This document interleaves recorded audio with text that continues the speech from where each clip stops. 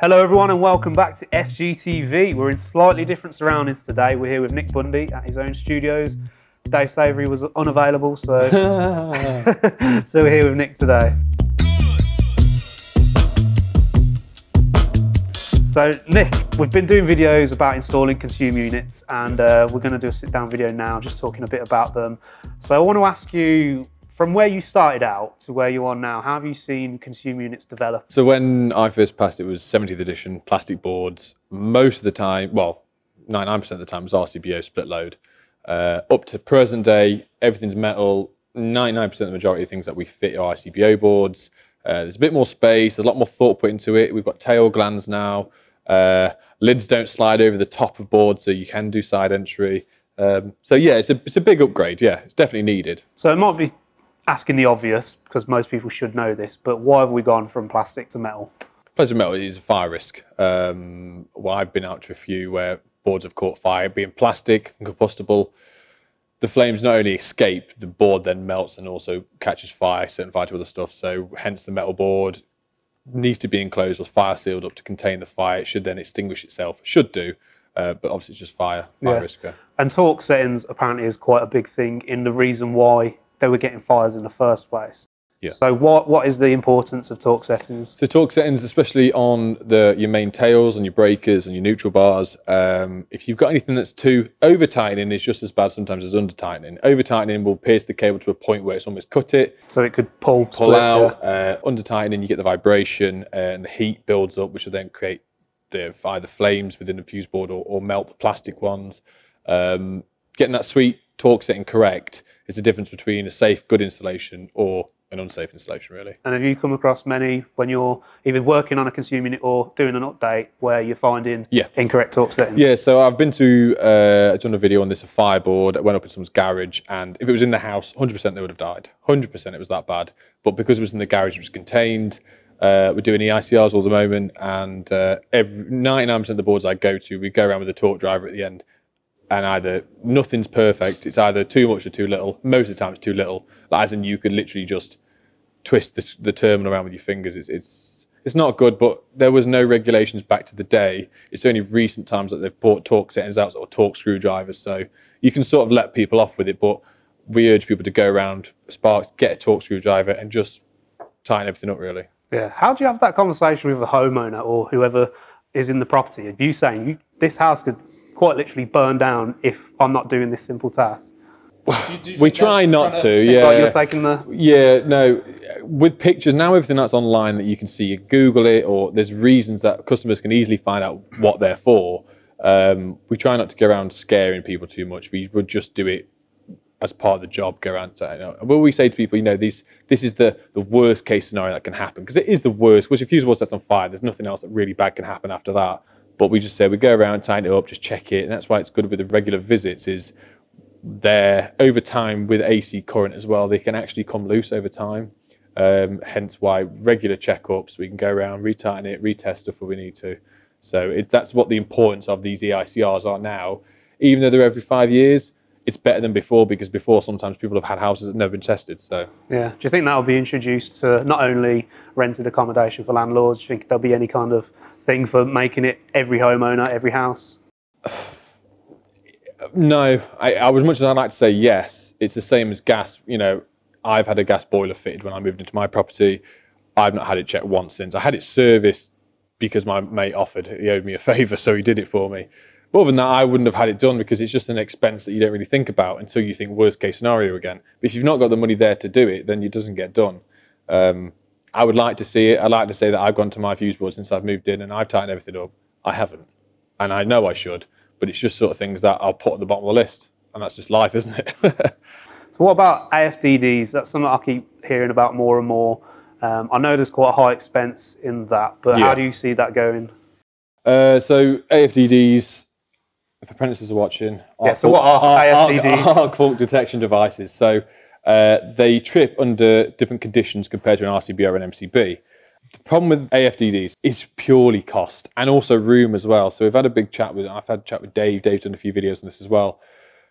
If you were to get a fully loaded AFDD board, like a 12-way one to go in a house, you could spend on the upwards of £1,500 on the materials alone, compared to if we were to fit a normal board, RCBO board, it would be around about maximum £200 mark.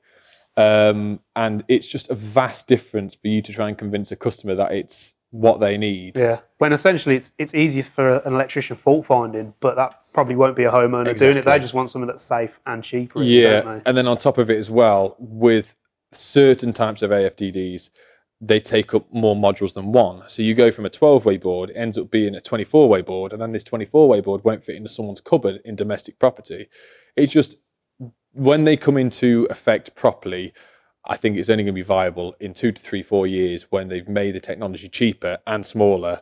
So you could easily just swap a normal fuse board for a normal fuse board with an AFDD in it. It still only costs you 100, 200 quid more, but you've got the benefits of it fitting like for like. That's the only way I can see it's going to be possible. Everyone's talking about renewable energies at the minute, such as wind, solar, that kind of thing. Yeah.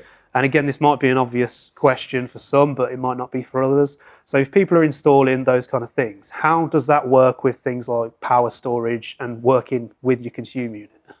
Yeah, so the best thing that we try and do when you fit a new fuse board, like anyone fitting a new fuse board, you want to try and leave a couple of spare ways. Always leave more than you so there'd be like your blank modules? Your blank modules, or you can fit some, like we do a lot of the time. If we carry spare RCBOs on the van, we will put a 32 and a 20 in there spare, because that's the sort of thing that can be used in the future. If it doesn't benefit me, it benefits the next spark, which is a good thing to do. As well. Yeah, we try and do it. My sticker's on that board, so the next spark that comes around, we'll see that. So the board needs to be big enough, but equally at the same time, you need to make sure that, depending on what you have, the power walls, which is the battery power bank that feeds off certain towers at night time, or off solar panels, or off wind turbines. And then again with the EV chargers as well, you need to make sure the fuse board's capable of taking the extra load onto it as well. So there's a few things to take into account with it, but as long as you leave a spare few ways on the board when you fit in a new board, you shouldn't really have a problem. Does it also have any kind of impact on going back to your meter? If you're producing enough energy to go back to the grid, is there any extra things you need on your consumer unit? I don't know. I've not done that. I'm pretty sure that it should backfeed itself. I'm pretty sure. I don't know if there's another module they put in, but I've not done anything to do with renewable stuff yet, like solar or power banks. I want to, because it is the future. It's just right now, like, I've just not done it. Yeah. Talking about the future, how do you see consumer units going forward? Like you said, you've already seen quite a change from plastic to metal, all sorts of safety features.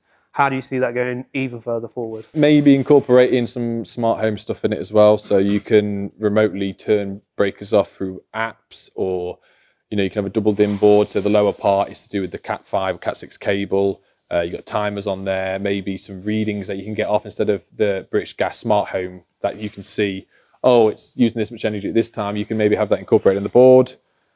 I don't know. It's getting better year by year by year, and they're introducing more things. But you do look at other countries, especially in the EU. In France, their fuse boards and the stuff they have in it are so far forward than ours are, almost like we're lacking a little bit. How do you mean? What sort of things? I can't tell you specifically, but the timers in it, the different. I think it wasn't AFDDs in there. They had the surges already in it, but they just seemed a bit more a few years in the future compared to what we are. We're only just started bringing this stuff in. They've already had that. I need to look into it more, but I know they're more, because Jordan did a video. There you go. Jordan did a video comparing it, and France absolutely kicked our ass for it. What about price impacts?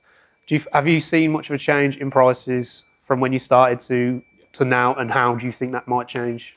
Yeah, so when I first started with plastic, with split load boards, you could pick one up. I mean, it would never be B&Q specials, but let's say I went to the wholesaler, I could get myself a Proteus one. Plastic split load, you could spend up to £100 on one, fit that, no problem at all.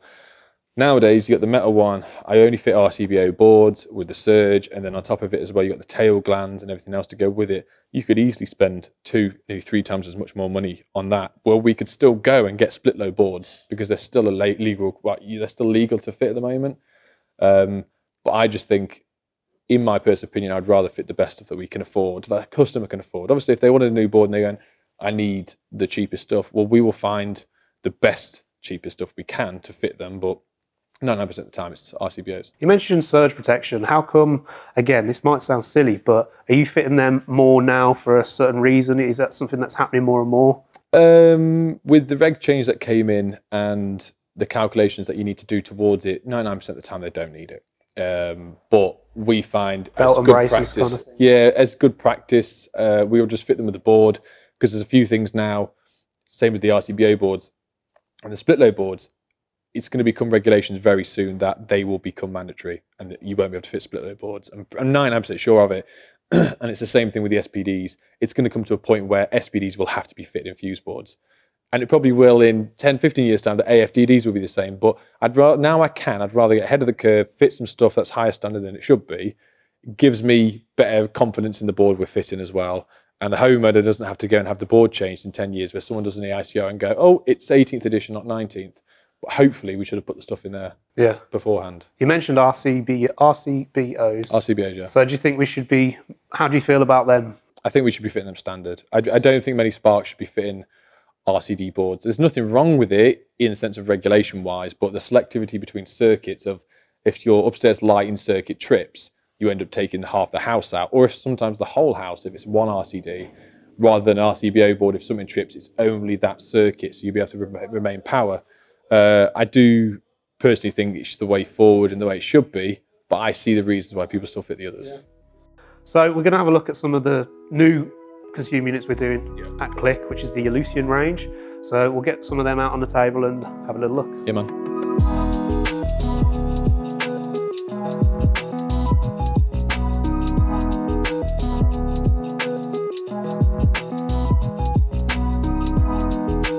What's your thoughts initially, Nick, once now we've got this opened? From visually outside, loads of nice knockouts, all in the right places. The tails gland, for the entry point in the top, the bottom, the rear entry at the back, and the square ones. The grommet strip that comes with it, and on top of that, in that packet, you've got the blanks that come with it, perfect. And on top of that, the buzz bar, and you've got the little cap ends that go on the buzz bar as well. That covers it up. Yeah, visually first inspection, it looks nice. It's a nice shade of white, which makes a difference sometimes. And then on top of it, the sticker sheet as well, which I've got one, you've got one. It's appealing to the eye because that does make a difference. You get some sticker sheets that are terrible. Nice colours, it's big, it's good font. You've got the right symbols for the right new technology. You know, the solar. You've got the underfloor heating. And also another thing that I like is you've got some spare stickers that you can actually draw on if you wanted to. So yeah, it's nice. How about inside? So which one we've got here then? So that's the 12-way but a 10-way usable RCBO board. So this is the combination board, is it? Yeah, so here at Click we're calling it the combination board. Other Sparkies might know it as... It's just an RCBO board, yeah. So you've got, I'll put it on here so you guys can see. You've got the tails clamp on the top of the 100 amp main switch. Nice big numbers and letters above on the earth and neutral block. Backed off screws allow the screws not to come out all the way, especially in transit, or I've had it before where you've undoing it a bit too much and it drops out. That's a nice cool feature. On top of it, you've got the picture in the back as well, sticker in the back that has the torque settings for the MCBs, the RCDs, the main tails. So that's like what we was talking about earlier in the video, talking about how important the torque settings are. Exactly, and a lot of other manufacturers will actually put it on the back of the cover itself. So if you're, if you're in here and you're talking, you can physically see straight in at what it needs to be. And obviously it's a key feature now. Everything has to have a correct torque setting, and it's nice to see on that. Obviously you've got the blanks that we've said before that will just clip in, rather than the normal pushing ones or ones that slide into the lid. But yeah, overall, there's loads of room to make off, because we've not mentioned as well, the RCBOs are actually miniature size as well, which gives you a lot of room to make off nice and neat in the top of the board. So yeah, loads of cool little key features. It's a nice, neat little tidy board. Yeah, and part of the Elucian range, you've also got the straightway combination. You've got the split load with surge protection, and the garage consumer units, all in various sizes. Let's talk about the devices themselves, the protection devices. Okay, yeah, so you've got what's in here is a main switch. You've got the blanks there, the clicking blanks. You've got surge protected devices, SPDs. You've got RCDs. You've got MCBs. You've got RCBOs. So it's got the range of all them as well, all the different types. So it's anything you need, as in any size of these boards, because they come full range of sizes as well for all you need in different types of installations. So based on the kind of work you do day to day, domestic through to commercial, would you say anything that you need to do? These boards can do, yeah. So obviously I'm mainly domestic. We would normally fit 12 to 14 way boards, allow them a couple of extra blanks like we said earlier for future. We normally fit the RCBO boards, so be this one with a few extra ways, maybe a few spare blanks in it, and away we go. Yeah, great little board for it. Yeah, let's talk about the packaging actually. I know one thing we like to do at Click is make sure everything looks good, make sure it's modern and nice and bright, nice and clean. Yeah, clean, like the white, like the orange, eye-catching compared to other brands. Be able to spot this on the wholesaler shelves. Exactly, and it's clearly on the side. So the box for this one is a 14-way split load board with SPD. Nice big writing on the side. That's it. Cool. So thumbs up from you then, Nick, for these? 2 thumbs up. 2 thumbs up, there you go. Right, thanks for coming on again, Nick. Cheers, mate. Hope you've enjoyed this video on consumer units here at SGTV in the Nick Bundy studio. The Bundy bunker, there you go. Bundy bunker, that's a bit scary. Oh, okay, sorry. Right, thanks again for watching. We'll see you next time.